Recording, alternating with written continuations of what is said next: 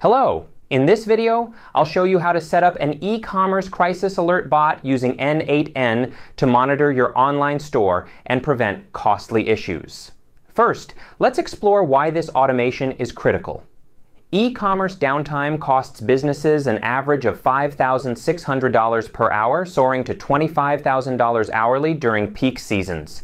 Slow performance also hurts, pages loading beyond 3 seconds, increased bounce rates by 53%, each extra second drops conversions by 7%, and 70% of carts are abandoned during performance issues. Worse, 88% of customers won't return after a bad experience. Downtime equals lost revenue. On average, businesses take 23 minutes to detect issues and 15 to 45 minutes to respond, creating a 38 to 68 minute window that can cost thousands, especially since 67% of critical issues occur outside business hours.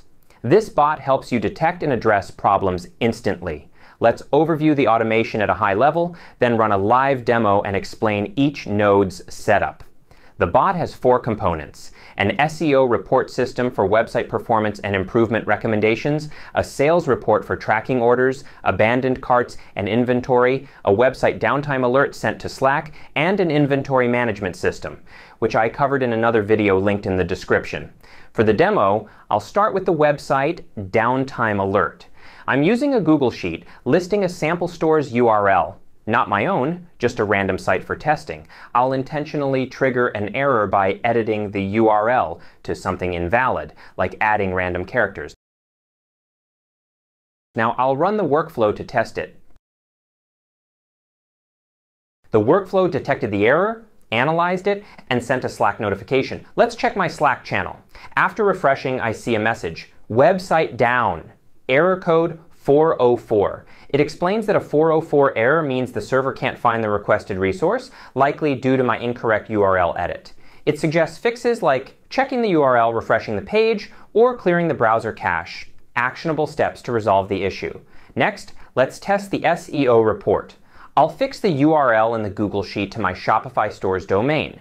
This store is basic, lacking images, so I expect the AI to identify issues and provide insights. I'll save the Google Sheet and run the workflow again. The workflow performed a technical and content audit of my website and pulled a sales report from Shopify. I should receive these in Slack soon.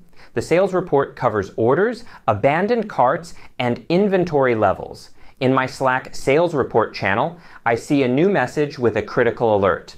Cart abandonment analysis is ongoing, as my store is only 2 days old and lacks historical data.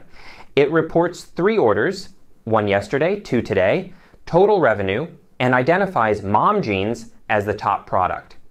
Conversion rates aren't calculated yet due to limited data. For inventory, it flags mom jeans with only 3 units left as critical, lists sweatshirts, 58 units. It recommends reordering 100 units of mom jeans. Now let's check the SEO report in the SEO report channel. It highlights critical issues from technical and content audits. The technical report notes a present but suboptimal page title for SEO, slow page speed impacting revenue, missing structured data, and no HTTPS. Quick wins include optimizing images, which aligns with my store's lack of quality visuals. The content analysis flags missing meta descriptions, canonical tags, and H1 tags, plus a password-protected page. It suggests adding unique, relevant H1 headers and meta descriptions to boost click-through rates. These actionable insights help improve site performance. For inventory management, go to my linked video for details, as I won't cover it here. Now let's dive into the node setup. I used a manual trigger for testing, but you should replace it with a scheduled trigger node to run every minute, 30 minutes, or hourly, depending on your needs. The Google Sheet node connects to a sheet with 2 tabs, one for the website URL, error, and date, and another for inventory data covered in the linked video. The sheet logs errors but prioritizes Slack notifications, so it's not heavily detailed. The HTTP request node checks the website for errors by fetching the URL from the Google Sheet. In the workflow's error branch, seen in the execution log, it detected the 404 error due to the invalid URL. To configure the HTTP request node, go to its settings and select Continue using error output. This creates success and error branches, unlike the default continue setting. The error branch leads to a basic LLM chain node with a simple prompt. Explain the error briefly and suggest fixes. It uses the error data from the HTTP request node. The LLM node's output feeds into a Slack node, which sends the error message. To set up Slack credentials, go to slack.com, click Add Apps, then Browse Apps. In the New tab, select Build, then Your Apps. Click Create New App, choose from scratch, name it, and select your workspace. After creation, go to Auth and Permissions in the sidebar. For the redirect URL, return to n8n's Slack node, click Create New Credential, and copy the OAuth redirect URL under Auth. Paste it into Slack's redirect URLs field. Add scopes like chat write for sending messages. Consult ChatGPT or Claude if unsure about scopes. Install the app to your workspace. You'll receive an access token or client ID. Go to Basic Information in Slack, copy the client ID in secret, and paste them into n8n's credential fields. Save to connect. In the Slack node, select your channel. Create a channel in Slack via Add Channels, name it, and refresh n8n to list it. The message template reads, website down, URL, error, code, reason, AI explanation.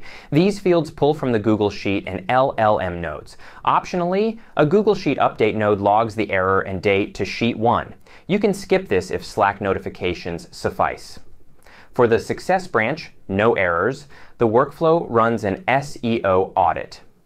A set node defines the website data as a variable named data for use in later nodes, avoiding direct references to the HTTP request node, which could fail if errors occur.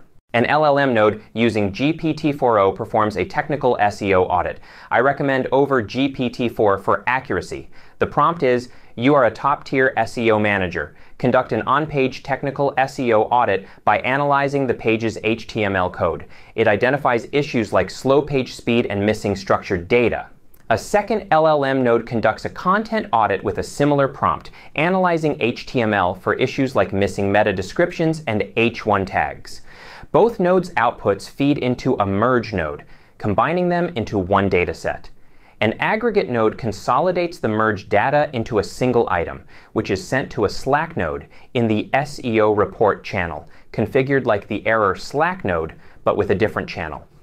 The sales report uses an AI agent node to fetch Shopify data. My demo store has a few products and orders for testing. The node retrieves orders, calculates metrics, and checks inventory.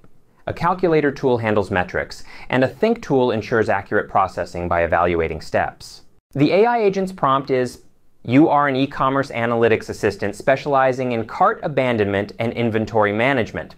It prioritizes critical issues, then reports sales orders and inventory, structuring the response with critical alerts first, followed by general findings. An example response format is included for clarity. The agent's output goes to a Slack node in the sales report channel, delivering the report. If your store has more data, the analysis will be richer. My demo's limited data skipped some calculations. That's the complete setup. Check the linked inventory management video for more details. You can find this template in the description below. I'll see you in the next tutorial.